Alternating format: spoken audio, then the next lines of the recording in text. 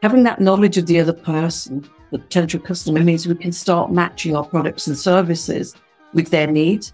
We're making conversations about features and benefits count. Slightly under-promise and over-deliver, but do both by modest margins, so you aren't setting yourself up for like, well, you can do this in 10 minutes. Notice last time, let's give a 10 minutes notice this time.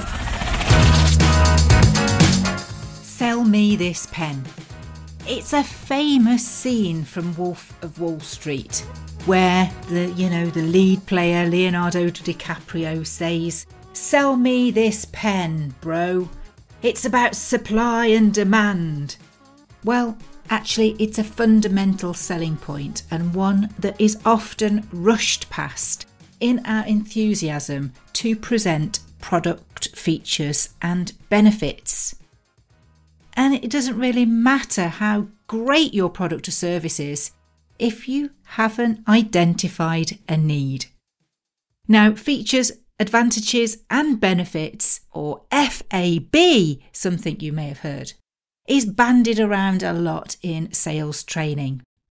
It's something that really got my own knickers in a twist back in my early days.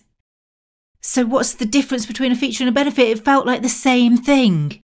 And then about 13 or 14 years ago, I met Jane Pallister, who introduced me to the FAB-TECHA theory.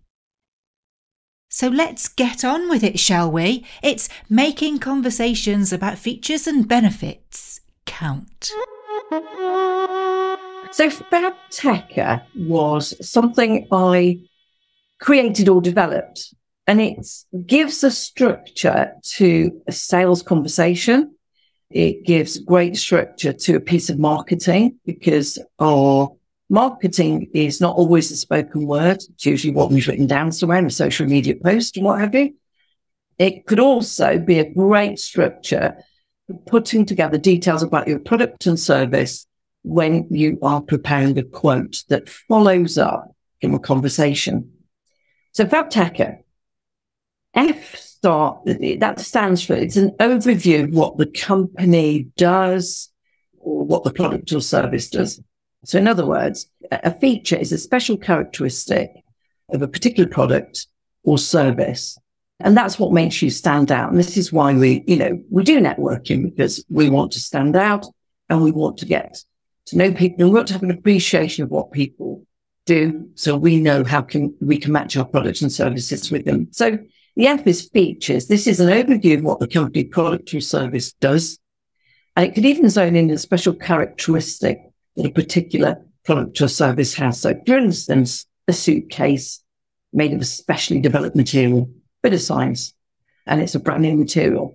Then we have the advantages, and this is focusing on the aspects of the products and services which are creating clear and measurable benefits. So the advantage, we're talking about this special flight suitcase, is what this benefit delivers in terms of the positive. So the material is tough, yet amazingly light. And then the benefits, this is detail on the benefits created by these products and services and specific or special characteristics. So talking about the suitcase again, giving you a little flowing example there, is the benefits are, well, basically, you can pack more without reaching weight limits. Secondly, the contents of the suitcase are thoroughly protected throughout a flight. And we've seen all those videos where the baggage handlers are like basically lobbing things on and off, conveyor belts and into the bellies of planes and then back off again. Now, that's fine. So people know about the features, advantages and benefits of your product and service, but they need more than that. It's very important to talk about the T, so target, who the product or service is aimed at. So people know that by description, they are a natural audience for that particular product and service. And then that gets them to sit up and take notice a little bit more. Also, because if we're producing this or presenting, all about us and our products and services to someone new, then we need to think about evidence. And this is sort of research, independent proof that what you do or what you offer really works. So, for instance, Talking about the suitcase again. And this is not research you've done. Personally, it's not what we call primary research. This is a study I've done, but just evidence that's out there. So, for instance, talking about the suitcase once again, independent proof that what you offer really works. So it could be data, statistics, research, case studies, portfolio, client testimonials. And so obviously customers that dealt with you, they're happy, they're confident, they have a great outcome. But also there could be some research in the tourist industry that says, 30% of luggage that goes onto a plane comes off damaged. And when you open the case, things are broken, hair dries and goodness knows what. So evidence, it's independent third-party research. It's not come from you, it's come from other people saying that what you do really works. And then we talk about the C, the fact checker, which is confidence. And these are things that you offer up to, I suppose, give that first time purchase of your products and services some confidence. So it could be, showing with them what accreditations you've got, skills and experience. It could be special buy me now offers. And special offers are usually based strategically on shifting slow moving stock, boosting sort of bums on seats when things are selling slowly. But also a special offer is actually cutting a little bit of the price down under specific circumstances, which lowers their risk of them trying you for the first time and not being happy. So sometimes confidence building can be, look, let's do it slightly cheaper. And so, we can wiggle around a little bit on the price without compromising what we're doing. But it just takes a little bit of the financial risk down. And then the A is an action point. Every time, and Wendy, you'll absolutely support me on this, every time you have a sales conversation, it's got to end on an action point, a call to action, an invite to take things further. So it could be emailers, callers, arrange a free no obligation consultation, let us arrange a demo, presentation or site survey. So the action point has to be there because that closes off and finalizes quite nicely that information you've shared about the features of what you offer, the advantages, the special characteristics that deliver the benefit, what that benefit is, who the target audience is, evidence, things that build that confidence and that credibility and actually ease that customer or that potential customer, and then confidence, other things you can do to build that confidence. And then finally, an action point. Emailers, callers, book a meeting, book whatever, have a demo. That is the final piece where there is an invitation to either buy or take it one step further towards that sale. So there's Spapteca in a quick explanation with our lovely little suitcase, lightweight, sort of like damage-proof materials that are used that give you all those advantages. See, it makes so much sense, doesn't it? When you put it like that. Especially when you use a suitcase as a little sort of like rolling example, because I think it's really important when you're explaining something that you've got a little sort of running example. Yeah, I understand. Because features, advantages and benefits, people think, well, the advantages are the benefits. But a feature is a special characteristic. An advantage is what this characteristic does and helps. And the benefit is what it actually delivers in terms of that positive. They're all quite heavily interlinked, aren't they? You can have a feature and you can describe a feature and also be describing an advantage or a benefit at the same time. And I think that's where it can get a little bit of a muddle, can't it? Absolutely. When you want to break it down. So it's like the thing to the function to the emotion almost, isn't it? Yeah, absolutely. And the benefit could be, that there is a psychological benefit that, going back to the suitcase example, is that you can fly with ease knowing that the case is that light, you can pack more into it. And we love that, don't we? And secondly, it's a really durable material. So although it's lightweight, it really is tough and protects what you packed in there. And so the psychological benefit of that is also, yes, we can pack more, there's less likelihood of damage. We'll also feel better on that flight, knowing there's going to be no drama when you get your case back and open it up. It is that peace of mind, isn't it? It is. And that's how insurances work. When you say peace of mind, quite a lot of their marketing, their ads talk about peace of mind. It does a practical function, but also does an emotional, psychological function. That's the great point, I think, isn't it, around sales? And I think every conversation is an underlying sales piece to it. In business, it has to be, not overtly, but discreetly, because we want people to know more about us. We want to know more about them and their business and their business context and circumstances, because that's having that knowledge of the other person, the potential customer, means we can start matching our products and services with their needs, because everything you do, there's one of two things. It either provides a gain or solves the pain. That's what we're selling, really. And reducing any fear or doubt on both sides. This is why I find it fascinating when I'm dealing with clients that I'm coaching. Everybody focuses on the client, and often the challenges for them moving forward lie within them, not necessarily understanding clearly how to explain what it is that they do or who it is that they do it for them, or having the confidence to talk about it by doing all of those steps in the Fabteca kind of piece. So from both sides of the coin, it can be a really, really clever trick. Yeah, it's a clever little route to take in that sort of sales conversation, that marketing conversation, very much so. It's carefully structured and it does the job. It sort of does everything that a sales conversation needs to do.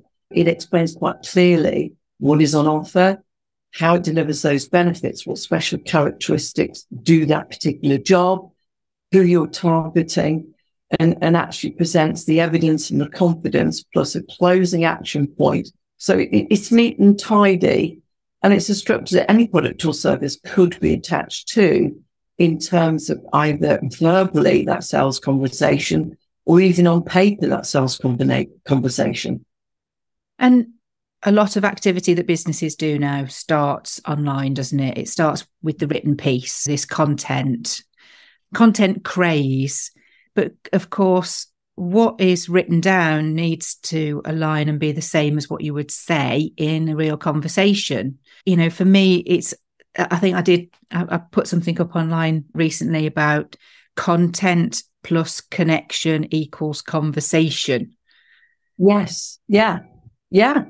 Makes a lot of sense. Yeah. It was that chicken and egg. What comes first, the content, and because everybody says, sales and marketing, but actually your marketing comes before the sales. Absolutely. The marketing really is the promise and the sales is the fulfillment, and that matching process. That's where the sales really gets to know the client, even if it's sort of online, that there's enough information gathered on a transactional basis, including permission to go back with further marketing. But even, if the invoice is setting up a proposition for your business to draw people to it, they've got to have that sales conversation to consolidate and deliver what the marketing's promising. And I would say marketing, always only ever promise what you can deliver and always deliver what you promise. Yeah. Oh, gosh, yeah. And over-deliver if you can. Yeah, definitely over-deliver. Slightly under-promise and over-deliver, but do both by modest margins, so you aren't setting yourself up for you can do this in 10 minutes. Notice last time, let's give a 10 minutes notice this time. So, yeah, you have to do that, definitely. It's about delighting the customer, making them that happy with your products and services and the way they have been treated and respected during that process. So they're likely to come back to you and ask for more, sell more.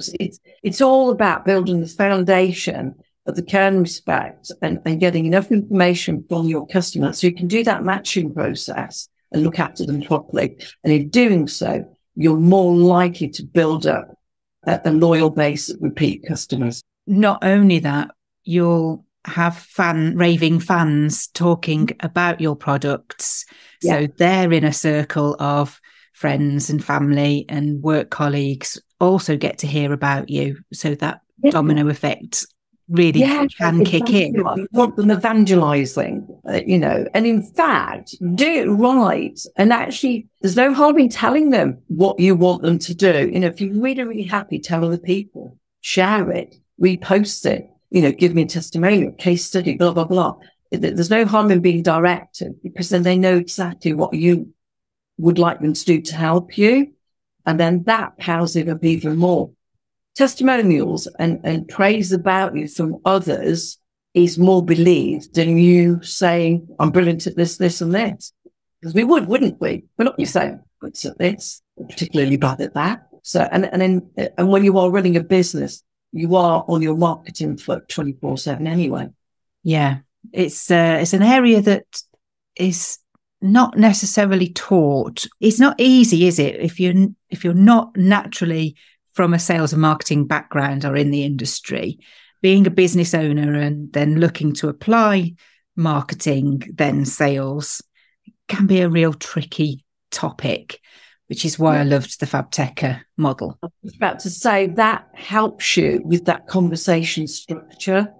If all that people have is a structure on how to lead that conversation forward, but obviously mapping in time so the customer can ask questions and ask for clarification and really truly listening to them, active listening, means that you can have that conversation, you can get input and feedback from them and still carry on that structure to a very productive end and hopefully be turning them into a customer of yours.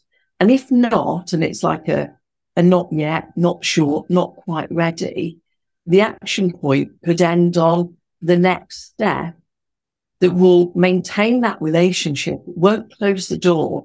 And then when moving near that bullseye, you can contact them again, open up the conversation, take it forward on the Fabteca sort of framework again, and hopefully get that sale a little later in the day.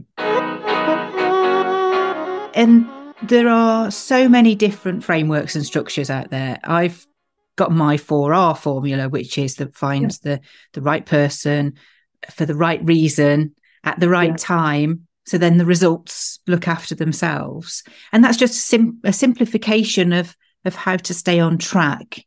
And a lot of these frameworks, sometimes you just need something very simple. Sometimes you need to break it down. And this is what I find sometimes when I'm working with people, 12-step programs, six months, 90-day success programs, whatever you want to call them. Everybody goes at a different pace because they've got a different level of understanding of a piece of that puzzle. And usually it's because we're trying to get from A to Z and we miss out MNOPQ. Yeah. And you need a little bit more time on that than anything else. And also, we aren't natural salespeople, not all of us. As you say, when you go into business, you have to be more comfortable with the sales and marketing, side of things. And marketing first, sales follows. But, all these structures do help people have a good, fruitful conversation about their products and services. But in a way, their customers become quite sure about what's on offer, and that they have all the reassurances and confidence building that they're going to buy this product or service for the first time. It's not going to let them down. When we're in business, and I've been in business like 23 years.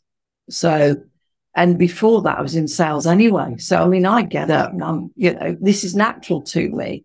But when it isn't, these structures, the structures you offer, and Fabteca as a structure, they are so valuable and so important and so critical. Weren't you in media before? I was, yes, 20 years in radio. So I started off as a secretary, as a commercial trainee, learning to type. And that was the cleverest thing I ever did because I do sales consultancy and advice. And on the consultancy side, you're producing lots of reports and information. So like being able to do 100 words a minute, typing is brilliant. And then I sort of fell into media, almost on the secretarial side, but ended up being a commercial producer. So again, I was responsible for crafting and recording anything from a 10-second ad to a 60-second ad that had to sell jobs, houses, cars, furniture, garden centres, Christmas products, anything like that. And so you get this shape and this structure that you know is going to work and end on an action point. And I did that for 20 years. So commercial production, then into sales, then sales group head, then sponsorship manager, all in radio. And then I sort of got, I know, as exciting as it is, you sort of get, I need to do something else now. I need to recharge my batteries, do something. So I went self-employed 23 years ago, never looked back. And I've used a lot of my radio industry and my secretarial industry, drawn all those transferable skills into what I do today and what I've done for the last 23 years. Mm. So whenever you have a conversation with you, Jane, you know, look, I'm folding my arms, you make bloody sense. Oh, well, I'm going to play this recording to my husband and son. I go, there you go. Listen to me. Yeah, I mean, and ironically, because I've done this for so long, I mean, we're talking about 20 years of radio, about 43 years. I'm officially a pensioner. I became a pensioner in March. However, that does not change the status of my business and what I do and what I get up to. No. So, you know, I have no intention of ever sort of retiring. Because I have a house to renovate with my husband. But secondly, just don't ever lose this. And if I've got something that I can add a value, I want to add that value to the airport. We sort of have a synergy. I've been running my business now 18 years, and I've been doing what I've been doing since I was 17. Yes. So I'm fast approaching nearly 40 years at what I've been doing. Yeah. If you go back to the first job as, you know, selling on the markets at 13, you know, it's definitely 40 years soon. Yeah, absolutely. My first job was 16. That was 50 years ago. Yeah. I was 56. And do you know what? I often can look back to, you know, that Rugeley networking, for example, where you gave the presentation on Fabteca, and I walked out going, I needed that today. And that has been a lasting thing for me. You know, look, you wrote the foreword for my book. Thank you again. Yes, I was honoured to do that. I've included it in the book with a line of what I do, which is, you know, helping people to pick up the phone or to start conversations. Yeah. I don't want to give up sharing that information yet, because even though technology's changed, online platforms are more prevalent than the working folders, the paper folders that we would have had when we first started out. We can keep up with all of those things, and fundamentally the psychology of the sales conversation and how people react to what it is that you have to offer doesn't change. No, and those reactions are sometimes what we live for, because we know we are making a difference. You know, we know we're adding value, and that's where every business and every individual within business aims to be and aims to do, add value. And how many ologies have you got right now, Jane? Because the ologies sort of go up every time we speak, because you're always studying for something or other. Yeah, well, at the moment, I'm writing a quality practitioner course, because I've been doing a lot of ISO accreditation work for the last 13 years. Getting businesses ready for being ISO certified. So I'm actually writing some of the ologies. I think probably the pinnacle of what so I've got a master's in e-business, so a Master of Science in electronic business. And that really specializes on business strategy on the internet. So basically how you're presenting yourself in a virtual world, really, a virtual sort of sales forum, sales and marketing forum. I'm a fellow of the Higher Education Academy, postgraduate teaching certificate in higher and professional education. I did an environmental qualification last year, so sustainable business. This year, I'm going to do an ISO auditing course, like an internal audit course, because I sit over the table from the auditors when they come in and, you know, work with clients, the company I work with. So it's nice to get a perspective of what they do and how they view it. Not that I'm going to become an auditor, but I think some of your education has to be based on not just what you can sort of learn and deliver, but giving you a better understanding of people you connect into and a part of what you do, in terms of business. So the auditing course will give me a very good insight into what the auditor's looking for and what they like to see, what alarms them, what pleases them. Then it gives me a sharper tool to be using when I'm working with clients at that, on those kind of consultancy projects. Makes sense to me to be able to walk in other people's shoes, even to the point where you've got a business owner who's not naturally suited for doing the sales and marketing side of things. Yet if you don't understand the fundamentals of what needs to be done, how can you recruit the right person and know that that person's got the knowledge? It's a good fit, I think. Yeah. And also not just the right knowledge, but the right behaviours, the right sort of mindset, because, just keep staying with recruitment at the moment. Get the right people on board. They've got to have the skills. They've got to have the knowledge. But they have got to have the same kind of mind as you to sit within your business. They've got to sit within that culture and help magnify that, So all of this sort of, goes into what makes a business like yours and mine still run after 18 years, 23 years. Yeah. It's back to what we were chatting about last episode with Jenny, and values and what your niche is, and not necessarily, an industry and a person that you would deal with, but the solution that you solve and how that makes that business feel, because you're helping them solve that problem. So it seems like a really good segue to ask you then, Jane, has there been a fab tech conversation that's really stuck in your mind that you could say, that really counted? Yeah. My line of work, the way I do my sales pitches, I work with 2 universities and I work with 2 ISO-based clients, one providing training, one providing the consultancy, the tech. And so the way I sell, or the way people acquire my services, always by interview. And FabTech works brilliantly for that. So I was working with the university, and I had a FabTech kind of conversation with the professor there that got me onto not only a project with Stafford University, but also with the government, the Help to Grow Management Programme, and just one level under what we call the expert panel. So there was the government and the expert sitting, having their meetings, and I was just the one below feeding information into them. So we were talking about how we could sort of help put together the actual Help to Grow program. This is a national program, runs for 3 years. 30,000 businesses will go through this program, and we're sort of halfway through time-wise. So I spoke about the features, of what I could offer in terms of being on the team for building this, and also the advantages of not working full time for the university. So my consultancy would essentially be my time, and that would create, that would be a big advantage. Another big advantage was I am sort of an academic, although officially retired, actually, sort of retire at 66, which I elected to do. But the advantage as well was the Help to Grow is actually a lot of universities actually doing the delivery.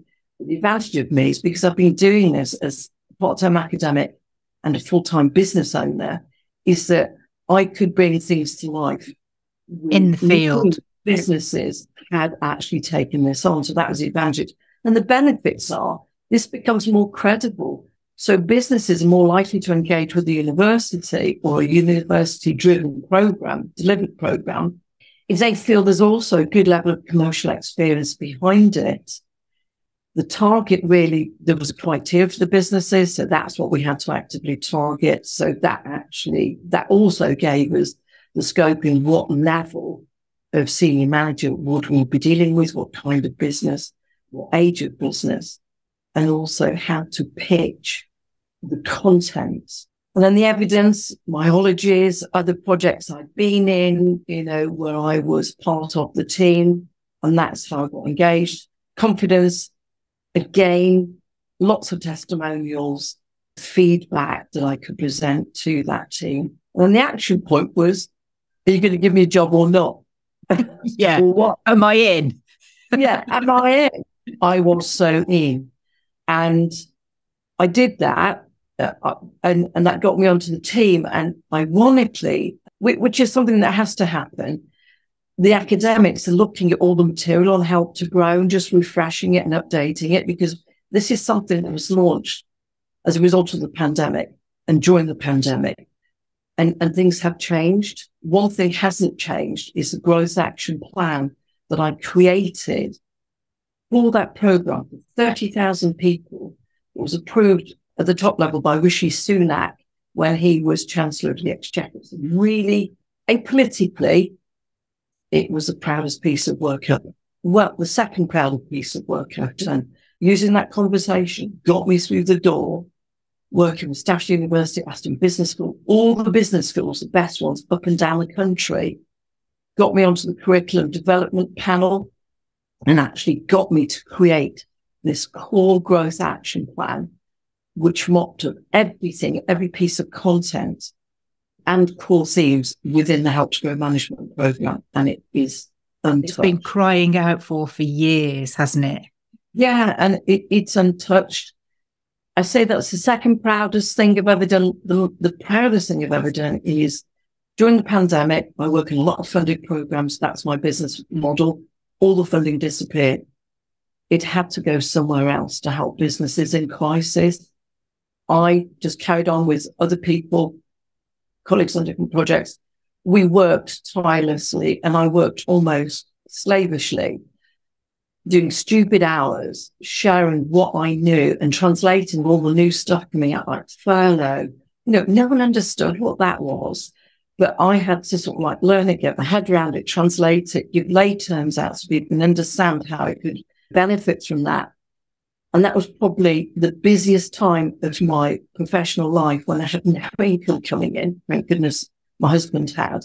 That was my proudest moment, really, just doing what I could, being on tap for anyone that needed me, and just helping all I could, whether or not I was getting paid. It was global first, and it was the right time to do the absolute right things. And I'm proud of what I did. And I've got a lot of people who say just how much I helped during the pandemic. And that's not blowing my trumpet. For me, my personality is I'm very much a giver. I want people to benefit. And that was that's going to be my career high.